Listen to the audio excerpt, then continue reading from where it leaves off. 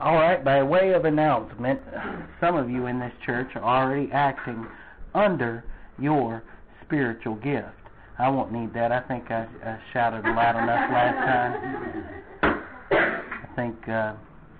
I think my voice will carry. Not unless. Do you think it won't carry? I think it'll carry. All right. Well, I'll just shout even louder today. All right. So by way of announcement, I know that some of you are already functioning under your spiritual gift, and that's because some of you have been doing things that deacons should do. And there are deacons that's listed in the Bible, and if you're a deacon, you have certain administrative gifts. And I've noticed some of those gifts in action already, even before those gifts have been officially given. But gifts don't have to be officially given. In fact, God, the Holy Spirit, gives you a spiritual gift the moment you believe in the Lord Jesus Christ. So when you believe in the Lord Jesus, I will do SOP this time. So when you believe in the Lord Jesus Christ, you will get a spiritual gift by means of the 40 things that you received. And we will study the 40 things that believers receive as part of the basic series. And before I forget, we will do the standard operating procedure. So, the next few moments will be devoted to silent prayer that gives each of you, as a believer in the Lord Jesus Christ, the opportunity to utilize the privacy of your priesthood. And in the privacy of your priesthood, you can utilize 1 John 1:9. And in 1 John 1:9 it states, if we name our sins, He is faithful and just to forgive us our sins and to purify us from all wrongdoing. And that's what the Bible says, and it says that so that we might, under grace, know that we can have a unique spiritual life simply by naming those sins to God, and then we will be filled with God the Holy Spirit. And so with your heads bowed and your eyes closed, we will take these next few moments to pray so that you might name your sins to God. And by naming your sins to God, you will be filled with God the Holy Spirit. And it's important because God the Holy Spirit will make it able for you to understand these things. And when you are filled with God the Holy Spirit, you will understand what I'm about to teach, because it takes the filling of God the Holy Spirit. And without it, you won't understand a thing. Not a thing. I hope you understand that. You won't understand a thing without the filling of God the Holy Spirit. And you might be bored, and that's okay. But my goodness, this is important. And I want you to understand how important it is. And if you're bored already, you're just not going to make it through this message. So, with your heads bowed and your eyes closed, let us pray.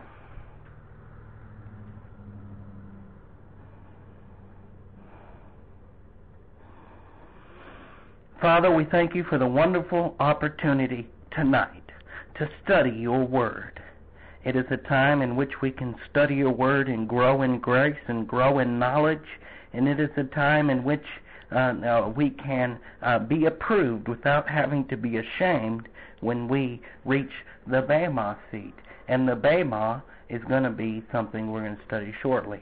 So, Father, we thank you for the opportunity that we have tonight to study your word, as it is the most important thing in our life. In Christ's name we ask it. Amen.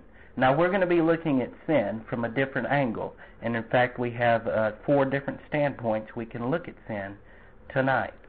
And I have to tell you a little bit about what happened to me over the weekend. And a man needs to know his limitations. And that's part of humility. And I failed in that regard in some ways, that a man needs to know his limitations. Now, earlier, I started out on a, was it Sunday? It was Sunday. I had the Sunday service, and I sat up till 3 o'clock Sunday night, 3:30 actually. Saturday, well, it was Sunday morning. And then Sunday morning, I got up and came to church. And what happened was I suffered from all the classic symptoms of a heart attack. And it was. And I've had this happen before to me. And I have a heart disease. Part of it is the heart disease. And doctors, you have to get on doctors, by the way. Sometimes they won't listen to you, and you have to jump on them and say, let's get with it. Tell me what's going on. Get me, do some type of test, but they won't unless you jump on them about it. And thank God, by the grace of God, I work in the medical field. And by the grace of God, I do, because in the medical field, I know some of this terminology. So I can look at the doctor and I could say, look, I type some of the notes that doctors type.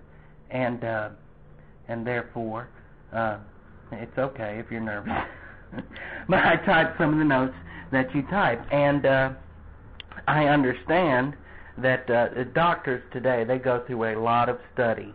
And 8 years in college and 8 years of all of that they have to go through to know the things that they know. And they do know a lot. But a lot of times, not in all cases, but in some cases, they get an arrogant attitude about themselves because they think, I know all of these things, and they do. And I understand why they get that type of attitude. And they get that attitude because there are people who are always down on doctors because of, they say, well, you just want my money, and you're doing this to do this, and you're doing that to do that. So doctors receive just about as much criticism as a pastor does.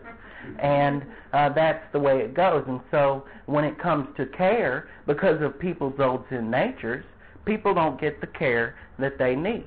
But I'm going to get the care that I need, and I'm going to go to a doctor, and everything's going to be fine, and I'm going to be up here teaching. And if I drop dead in the pulpit, good. You will learn something. You will say, the Word of God is the most important thing in your life. And if I were to just fall over, go listen to the Colonel. Listen to the Colonel tapes. And you will learn the Word of God. And this has been the happiest I can tell you right now. I'm going to get a little personal with you because I'm being a bit sentimental. That's what happens when you get close to death. You get a bit sentimental. And so I'm going to tell you, as sentimental, this has been by far the happiest time in my life. And in fact, I'm doing something that I enjoy up here. And I'm sorry. I enjoy it very much. And all right, let's continue with the Word of God. All right, and on Sunday, by the way, Sunday morning, I got out of church Sunday, and my parents looked at me. My parents looked at me, and they go, what in the world? They didn't know what I was teaching. Well, they knew what I was teaching, but they thought they saw something that maybe something was wrong with me. So they looked at me and they said, "What was all that about that Sunday?" And I wasn't drunk.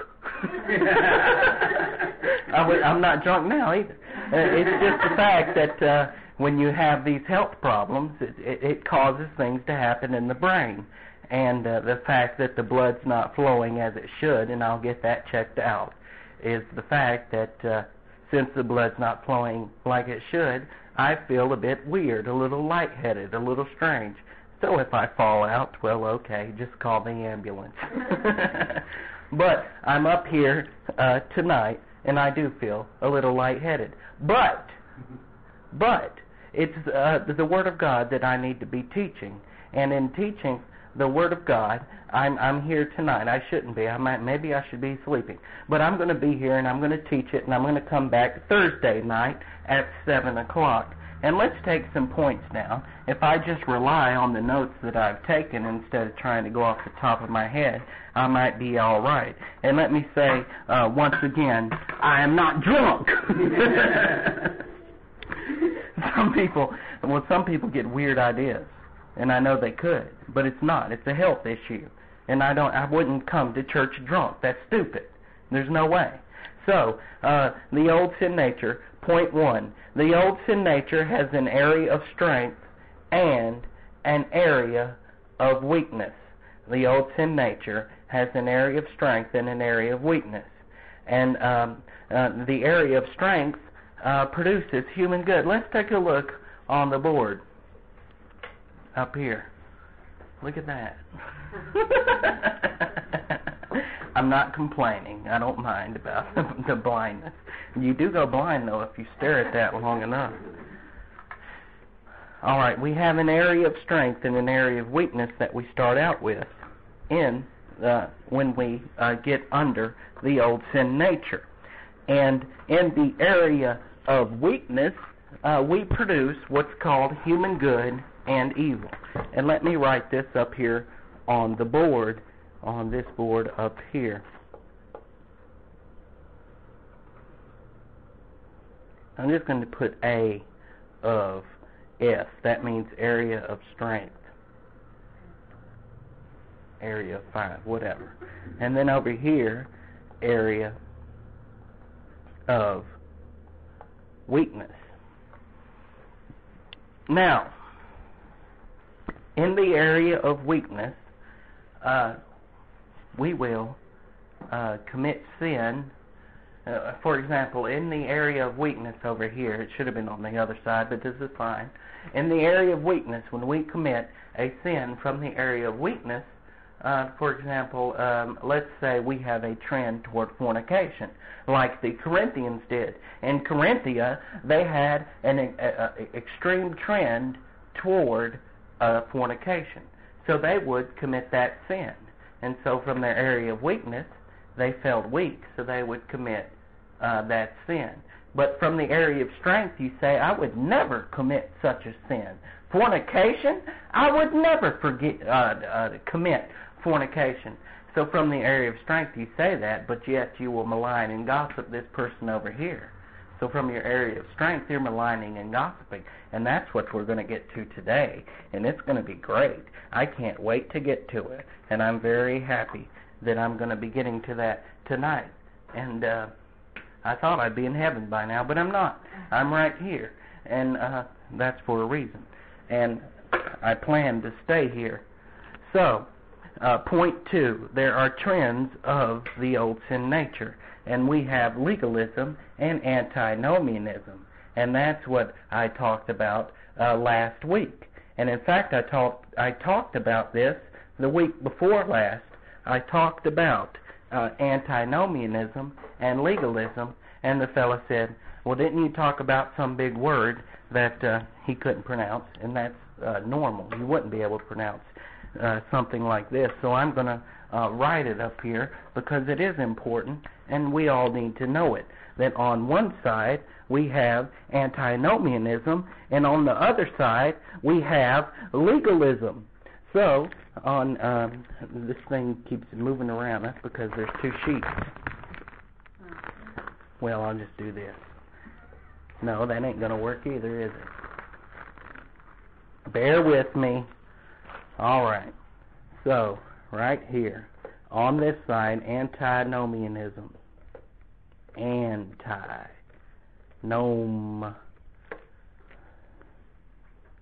That ain't going to work. Let me do this again. I'll do this out here one more time. Make this a bigger circle. Please bear with me. On this side, anti-nom-ism.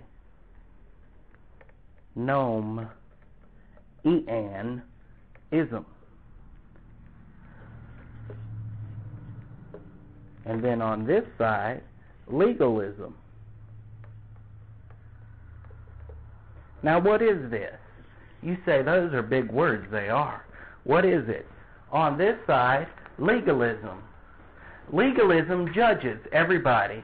They're judgmental. They are legalistic. They have a gossip. A lot of people gossip. I'm still blinded by that light. So if I can't look at you, it's because I'm blind. So legalism, on one side, it says you're an adulterer, or you're a fornicator, or you do this and you do that. So the legalist always judges the antinomian.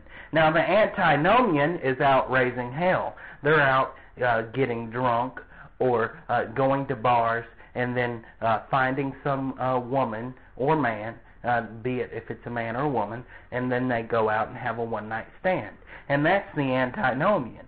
And the legalist over here looks at the antinomian and says, you're wrong. Well, of course the antinomian's wrong. The antinomian probably knows he's wrong. But the problem with the legalist is they usually don't know that they're wrong.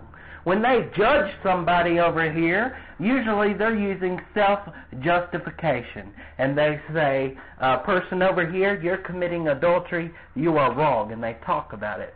Maybe they talk about it all week long. And they do talk about it.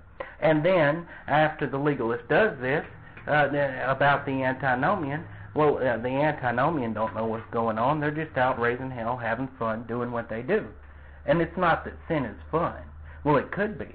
I mean, you could, instead of being here, you could be watching television tonight. I'm glad you're not, but you could be.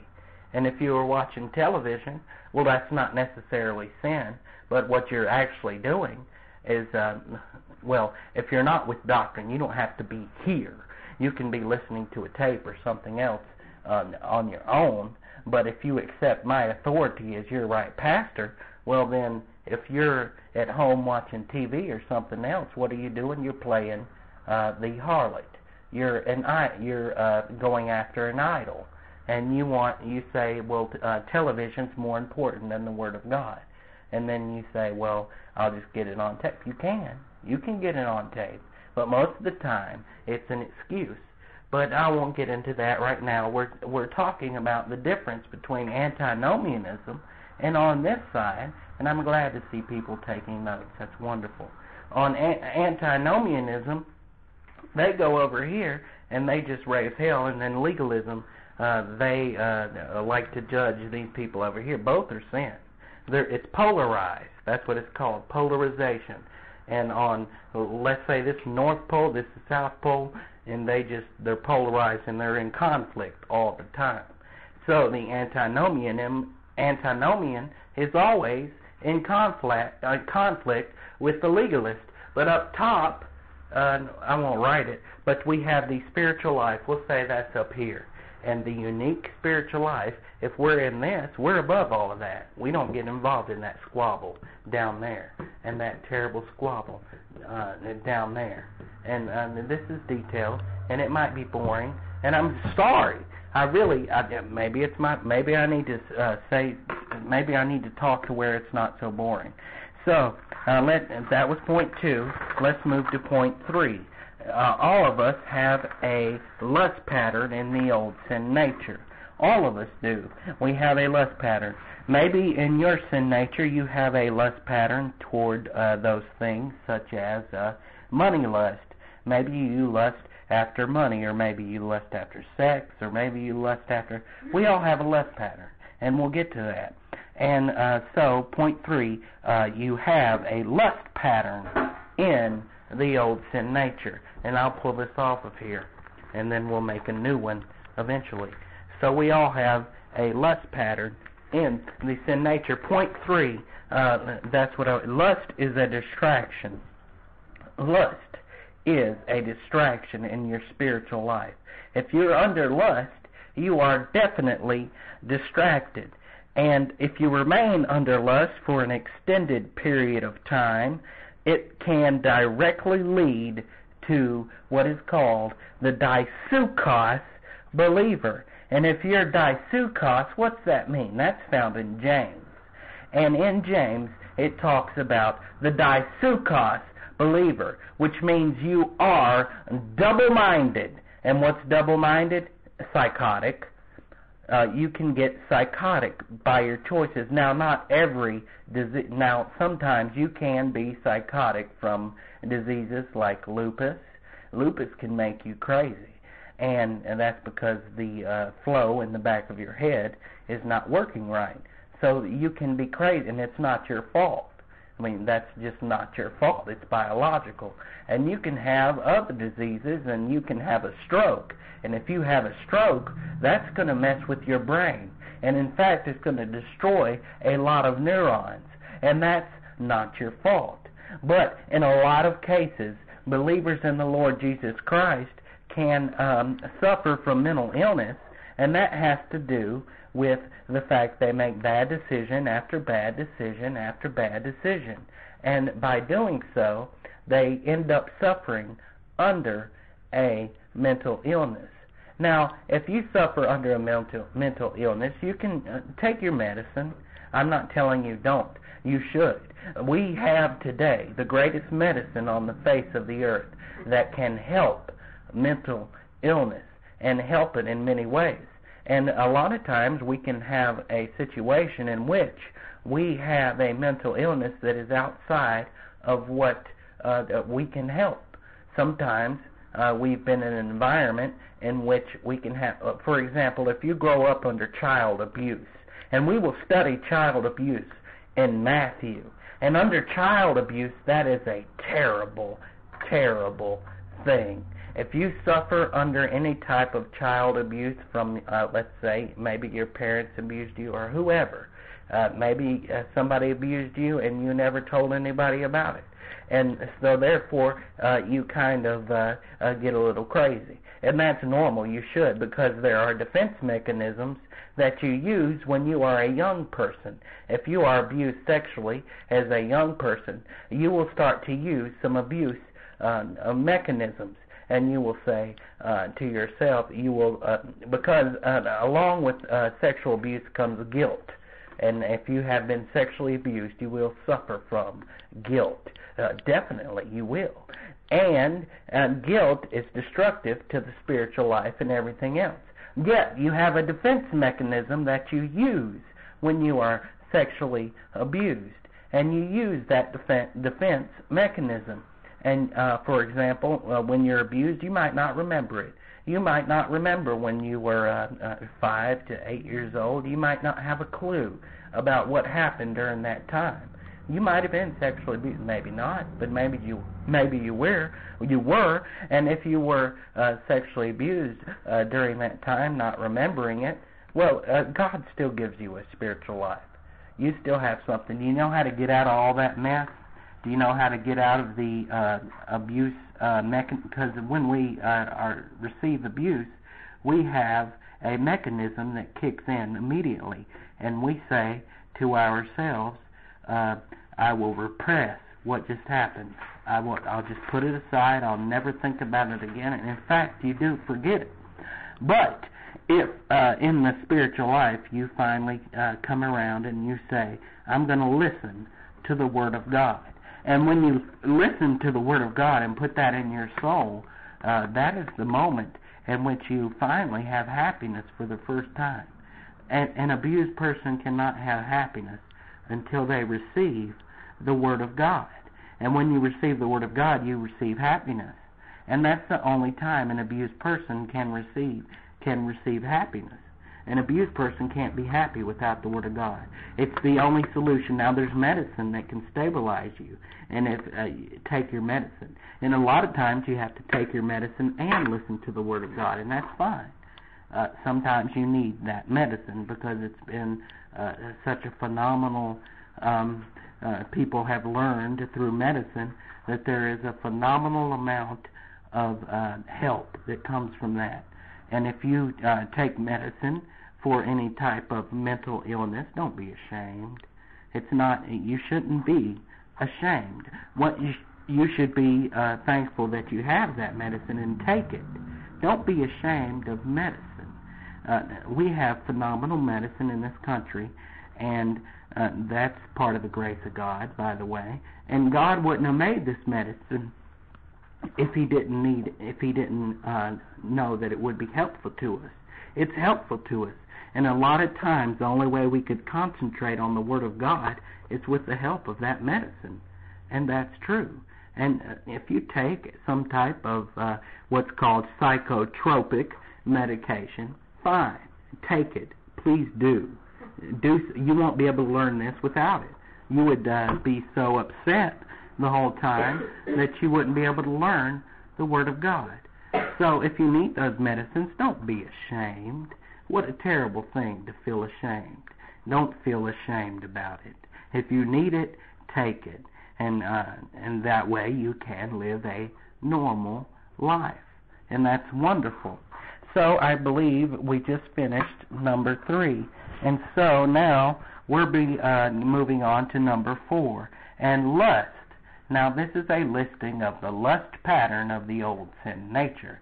And lust includes power lust. Now politicians have power lust. And oftentimes parents can have power lust. Or anybody can have a power lust. It just doesn't have to be a politician. By way of example, if for example, a woman has a child and then suddenly she tries to take out her authority. She knows she's the authority of her children. So she wields that authority with great, she overdoes it. Let's put it that way. She overdoes her authority because she has it, and she's doing it just because she has it. And that's a part of power lust, and it occurs a lot. And then it moves into child abuse. And so we'll study that when we get into Matthew, and that will be a fascinating study when we get into it. So lust includes power lust. It includes also approbation lust. Now what's approbation? Approbation is approval. If you seek the approval of other people, you are in lust. That is a lust. If the only thing you want to do in life is to have approval lust, then you will seek the approval of people all the time instead of seeking the approval of God. And how do you get the approval of God? Well, first of all, believe in the Lord Jesus Christ. Simply believe in the Lord Jesus Christ, and therefore you have approval lust at that moment. And then, if you want to have approval in the spiritual life, you will grow in grace and in the knowledge of your Lord and Savior. Now, a lot of people come to church simply because they're having a hard time. Suddenly in their life, they're having a hard time. So they come to church finally and they say, I'm having a hard time, and I need to come to church because I want to learn some Bible doctrine. Finally, you should have been here earlier. Now, I'm saying this off the top of my head. It's God the Holy Spirit just grabbing me and telling me what to say, because this isn't written down. So I'm going to tell you what I need to say. What I need to say is, if you're here simply because you have a problem in your life and you suddenly say, I need to get with the Word of God, you should have been here to start with. You should have been listening to the Word of God to start with. Now, I don't mean to be picking on anybody, and I'm not. I'm just telling a principle. Let's keep going. Why did I do that? I don't know. Let's keep going. So you have a lust pattern in the old sin nature, and if you operate under your lust pattern, you lose the ability to live your unique spiritual life. And therefore we have the importance of naming our sins and disregarding those things which are behind. And I'm going to have a book that's going to come out, and it's going to be called Name It and Disregard It. And that's what you do. When you name your sins, you disregard them. In other words, when you commit a sin and you know it's a sin and you say, Father, I have done thus and so, and that's what you do. And you're forgiven. And then you disregard it. Don't think about it. Don't tell God you'll never do it again, because you're lying. You will do it again.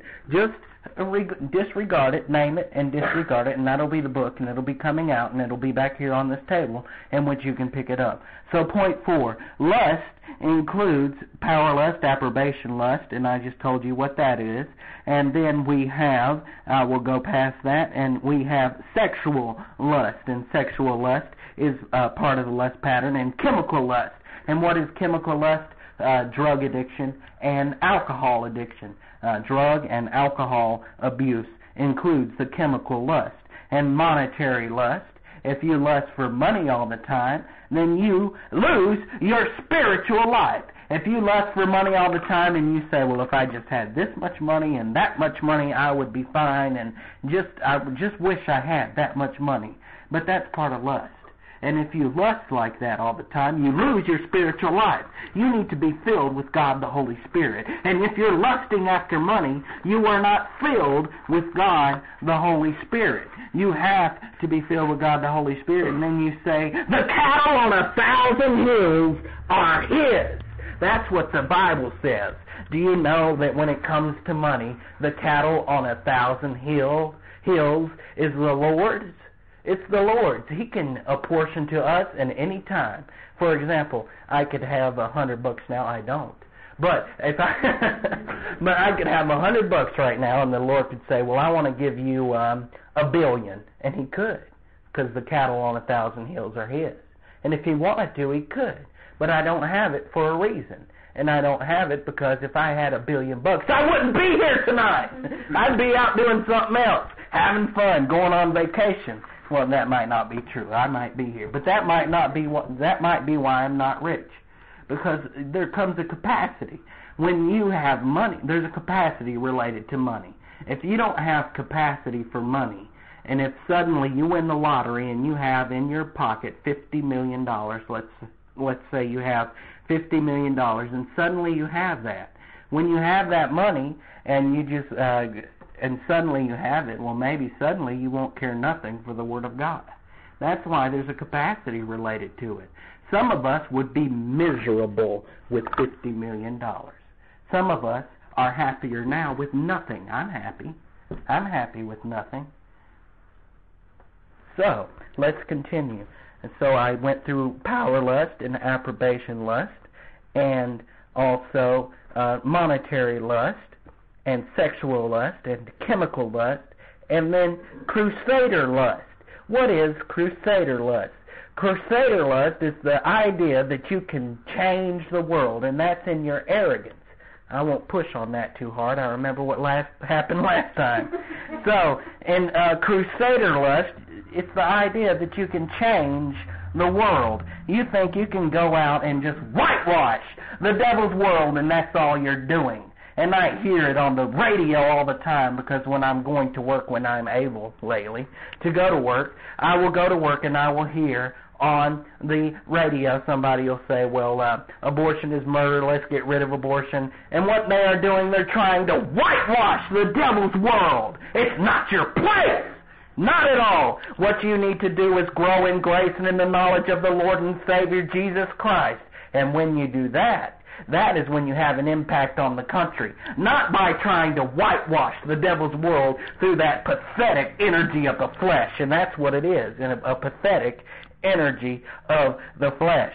So the idea that you can whitewash the devil's world is a part of crusader lust. And then we had inordinate ambition, which results in inordinate competition. And you say, what are those words? That means it's excessive. Inordinate ambition plus inordinate competition means excessive competition or excessive ambition. And then we have after that a lust for revenge, and then pleasure lust.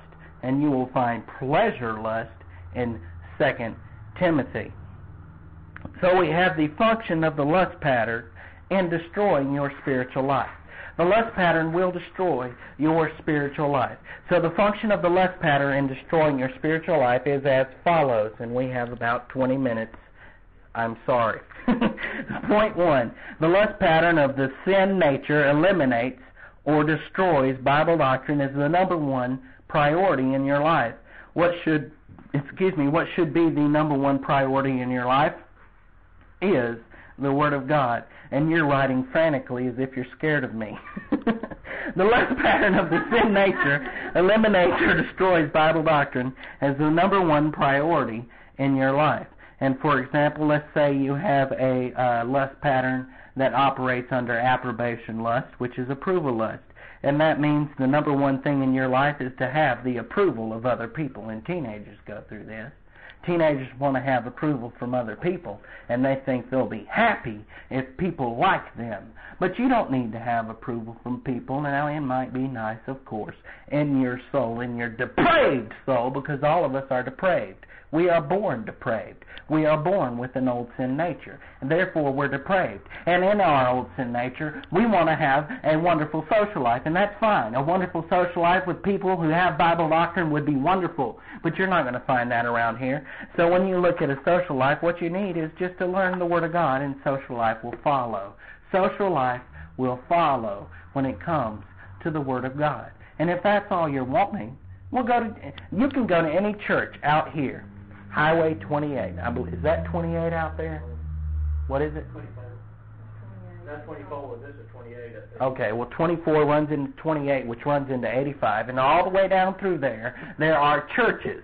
and church after church after church. And if you want a social life, go to one of them places. They'll give you a social life, but what else will you get? Nothing in your soul. You will have nothing in your soul. And when you start to die, do you know what happens when you're dying? I'll tell you this from experience. When you start to die, and when you think you're over the toilet vomiting like a maniac, and just blah, and then you start to think, well, I'm dying. And then when you start to think that, you realize that there's only one thing that's important in life, and that's the Word of God. And at my funeral, play this tape. But that's the Word of God, because when you start to die, you realize there's only one thing that's important in life, and that's what you realize. And you realize that everything in life, you have to live your life in the light of eternity. Do you know nothing else really matters? And it's a wonderful thing. That what would be wonderful now if you were to start to die now? You might freak out and you might say, I don't want to die right now. But it's a wonderful thing when you start to die and you realize that you've done everything that you have been designed on this earth to do, which is to glorify the Lord. And when you have glorified the Lord and you start dying, you have a wonderful peace about you. And in fact, you might even start laughing. And other things related to that. You just say, well, I'm going to go be with the Lord. It's a wonderful thing. Ha ha. Bye-bye, everybody. And that's what you do. And, of course, you feel sad in a way because you don't want to leave those loved ones behind whom you love very much. And you don't want to leave them behind. But when you're dying, if you have the Word of God, you're going to have something that is so wonderful and so peaceful. And you're going to have something so peaceful that it's just and the only way you can have that is by listening to the Word. And you're not going to have that with social life. If you think you have a great social life, when you start dying, it's not going to mean a thing, and you're going to be scared to death. You're going to be like, oh, no, I'm dying, and you're going to cry your way into heaven. And it's a sad thing because you should be happy when you're dying. And when you're dying, you should be happy, and you can be from the Word of God. You can be extraordinarily happy only from the Word of God, not from social life. You say, I have 1,000,000 friends, I'm happy. No, you're not, because when you start to die, you're not going to be happy from your friends. I was preaching. All right. So lust divorces, this is point 4, lust divorces the believer from reality. Lust divorces the believer from reality, and if you remain under lust for an extended period of time, it can directly lead to the disukos believer. This sounds familiar. Did I say this before? Have I repeated myself? No? Well, it might just be part of it. Point 5. Lust turns the believer into a tricky and deceitful person. Lust turns the believer into a tricky and deceitful person. Point 6. Lust destroys the motivation to glorify God, and it turns the believer's motivation into self-promoting. Now, what does that mean? When you are self-promoting, you become what is called a user, and you want to use people to promote yourself.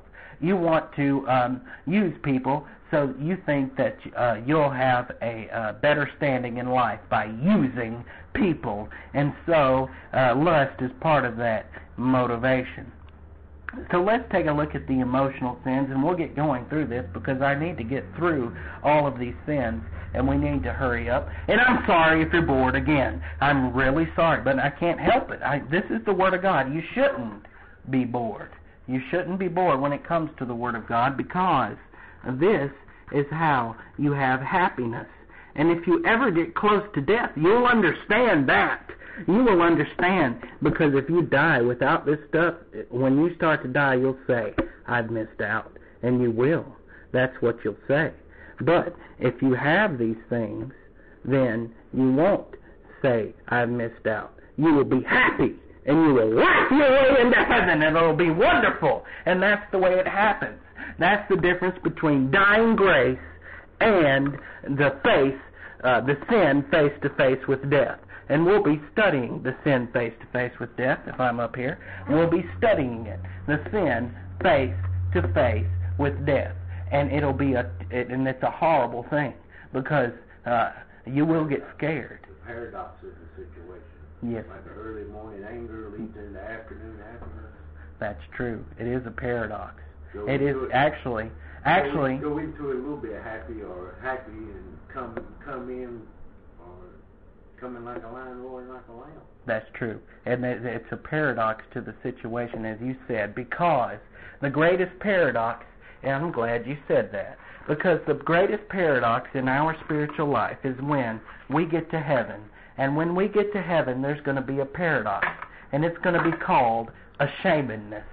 Now, when we get to heaven, we're going to be, if you've believed in Christ and you go to heaven, you're going to be saved, and you're going to be happy there. But there's going to be a paradox because when you go to heaven, and you believed in the Lord Jesus Christ, therefore you're going to heaven. But if you've not lived the unique spiritual life, if you've not grown in grace and in the knowledge of your Lord and Savior, when you get to heaven, you're not going to have the wonderful rewards that we get in heaven from doing so. You're not going to have those things, and that's a paradox. It's an oxymoron, in other words. And what's an oxymoron?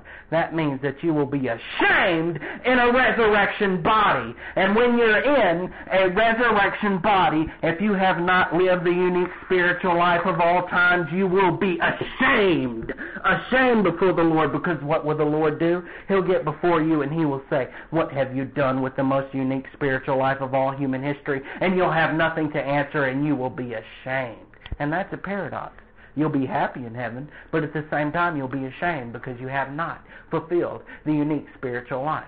And that's part of what you think about when you're dying. When you start to die and you're laying there and halfway unable to breathe or whatever you're going through, and you're starting to die, and you say to yourself, I'm dying. Now, if you don't have Bible doctrine, you're going to freak out. You're not going to know what to do.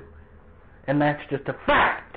It is a fact. And you need to understand the importance of it. It is important to know the Word of God. It's extraordinarily important to know the Word of God because when you get before the Bema, which is called the evaluation, which is part of the judgment that we receive as believers in the Lord Jesus Christ, if we get to the Bema and we have not learned these things that I'm teaching, if we haven't learned them, then you will be ashamed.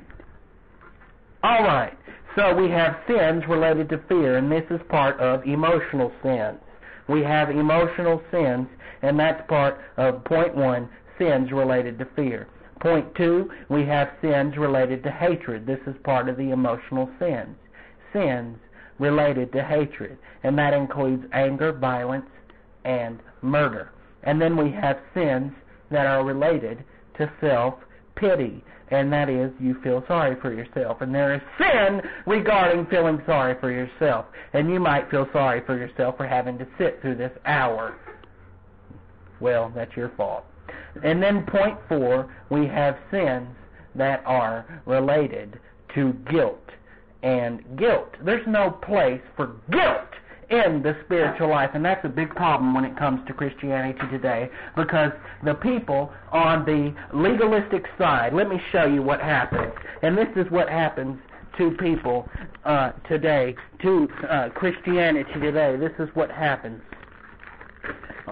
On one side, we have legalism, and on the other side, we have antinomianism. So here we have legalism, and then / antinomianism. And I know we just studied this, but I'm going to repeat because it's important. And so I'll put a circle around that. Legalism and antinomianism, and if you can't see that, that's ANTINOMIAIN.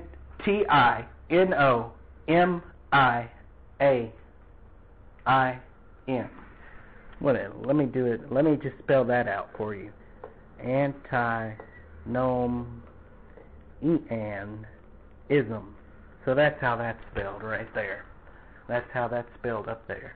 So, on one side, now what the legalist does, the legalist gossips, maligns, and judge all the time this person over here. They say, you've committed fornication, and you might have, and they judge you for it. And then they say, you've committed thus and so, and they judge, and they malign, and they think they are above you, but they're not. They're not. It's just part of the sin nature. And so this is the polarization of the sin nature. Now, if you're spiritual, let's say the spiritual life is up here, and you live a spiritual life by naming your sins, per 1 John 1:9, if we name our sins, He is faithful and just to forgive us our sins and to purify us from all wrongdoing. And if we name that, we come up here, and therefore we're above all of that. And what happens if the legalist, let's say the legalist judges you up here, what happens to them? God will smack them down. He will, and it's a wonderful thing. And He'll smack them down because it's not their business. It's not the business of other believers to get into your business and to mess with your spiritual life. It's not their business at all. And a lot of times we let people run over us because we think that, I don't know why we do it. I'm not going to do it. But sometimes people let other people run over them, and they try to say that this person's going to say something bad about me if I do thus and so and thus and so. Therefore, I won't do thus and so. But we're going to see in Colossians, in fact, let me bring up that verse now, because it's about time that we need to close. And I need to bring this verse up now. And I should have been through these two messages by now, but I'm not, and I'm not for a reason. But we're going to open our Bibles for once tonight anyway. So let's open our Bibles to Colossians 2:16. That'll be Colossians 2:16.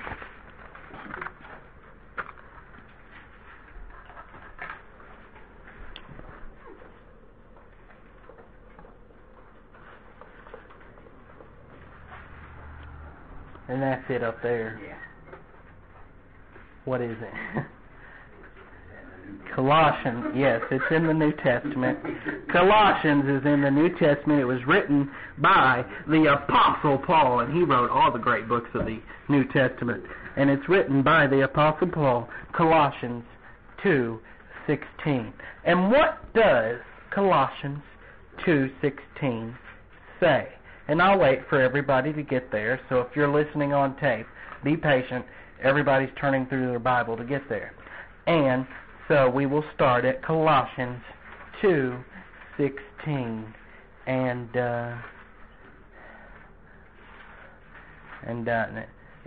it might be faster to go to the index and just look up the page. Uh-oh. You know where I found this Bible? Where? I found this Bible at Doctrine. In where? Doctrine, where they put the... Oh, really? Yes, sir. Well, that's something else. And trash. Well, no wonder it don't have an index.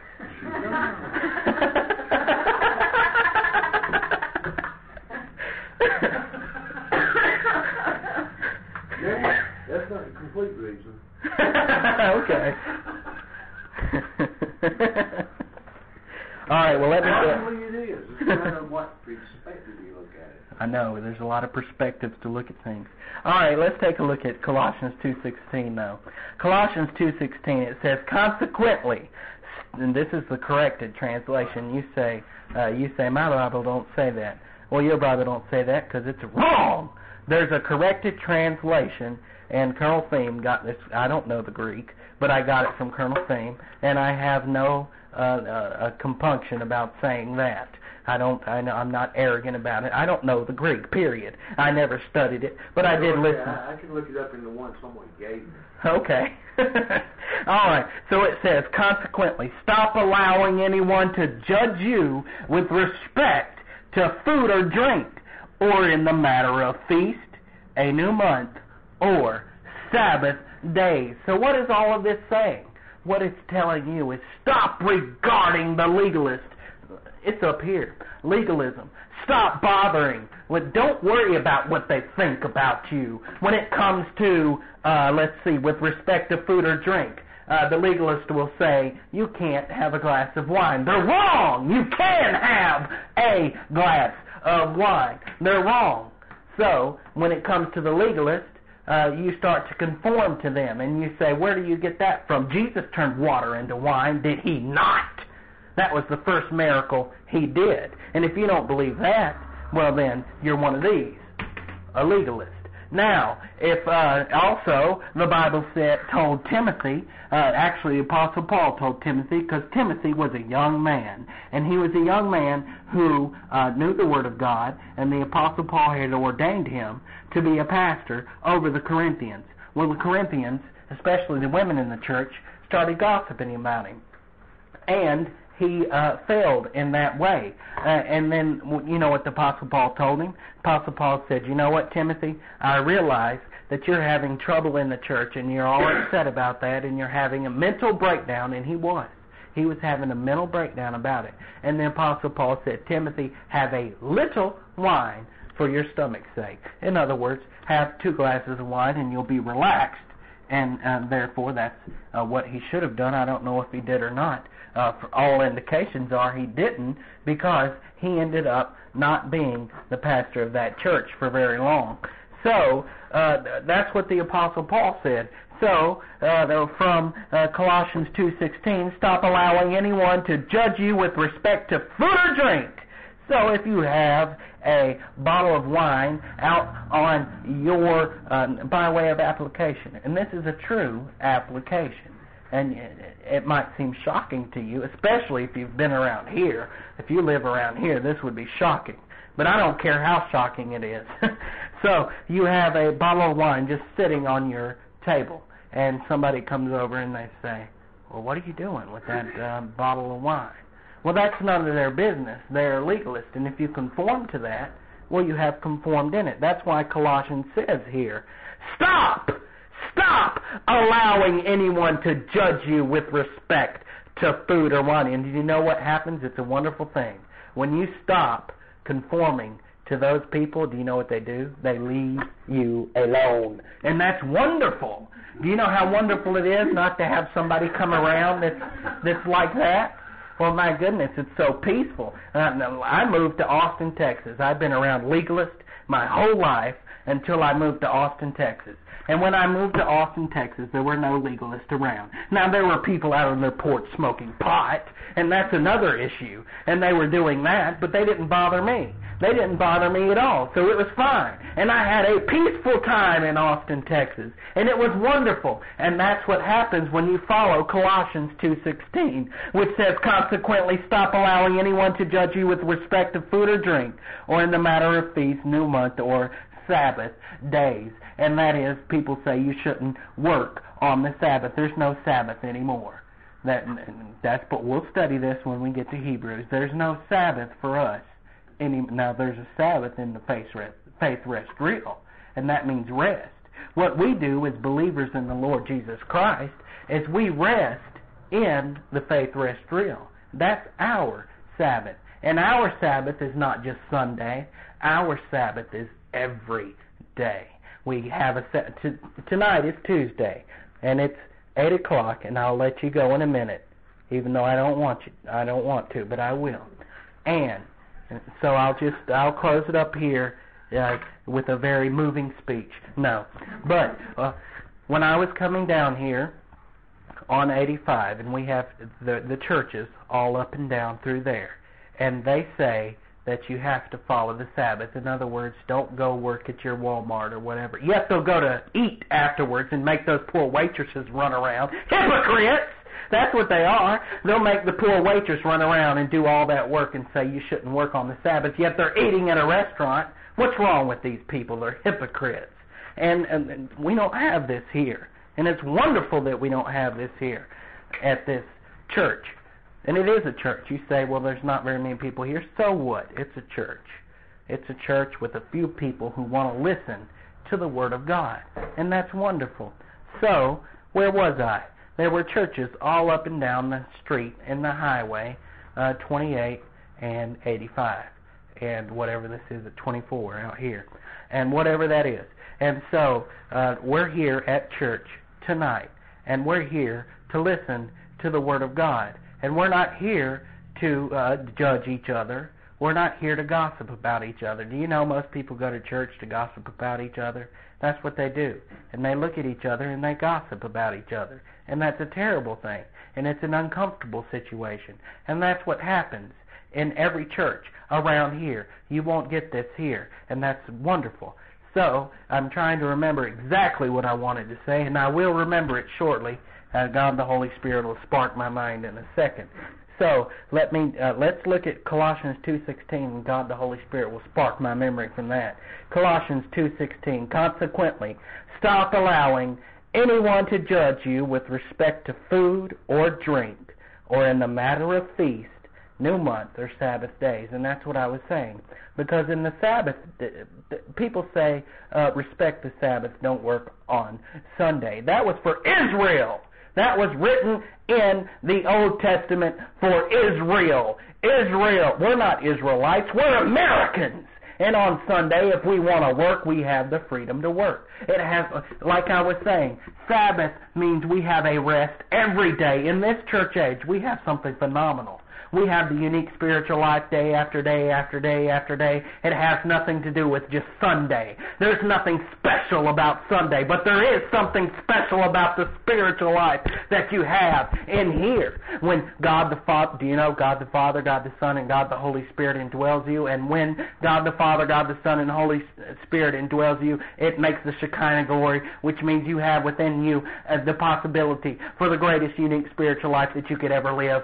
Do you know that? And do you know that Sunday, a day, has nothing to do with it? You can live this life every day. It has to do with the unique spiritual life, not with Sunday. Nothing to do with a day. And that's what Colossians is telling us from the Apostle Paul. So with your heads bowed and your eyes closed, Father, we thank you for the wonderful opportunity this evening to study your word. May God the Holy Spirit enlighten us and take these things that we have noted and make them a blessing and a challenge to us. In Christ's name we ask it. Amen.